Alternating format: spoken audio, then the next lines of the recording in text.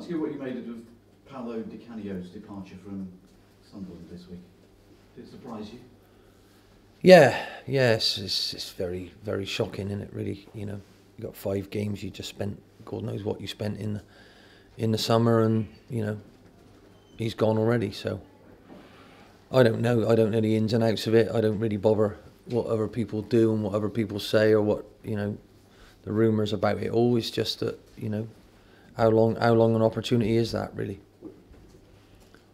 But that's life. We know it. He knows it.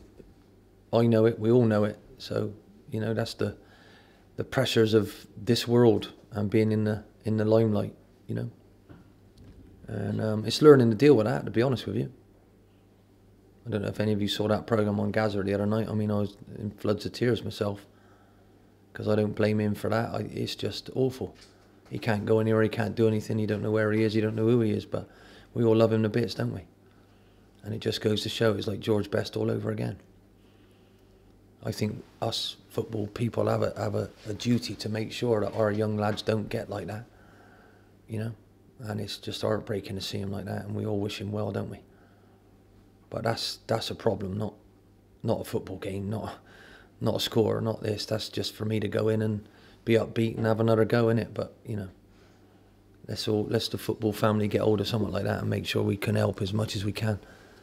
So you know, Di Canio's another victim. Everybody, when he first got the job, this is that, this is this. They love his interviews, they love all of that. But you know, at the end of the day, you're judged on performances, you're judged on your players helping you or not working against you, and you know, it's certainly not an easy job, and I wish him all the best in his next one. So do you talk to young players about problems outside the game?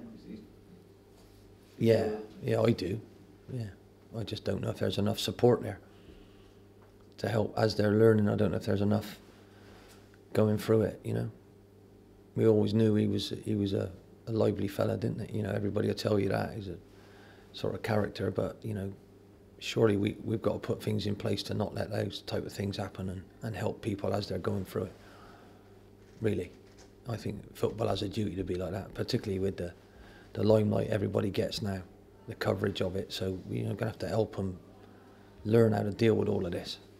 Where do you think that support should come from, primarily from the clubs? I think it's the clubs. I think if you look at Manchester United, under Sir Alec, they've been fantastic at it.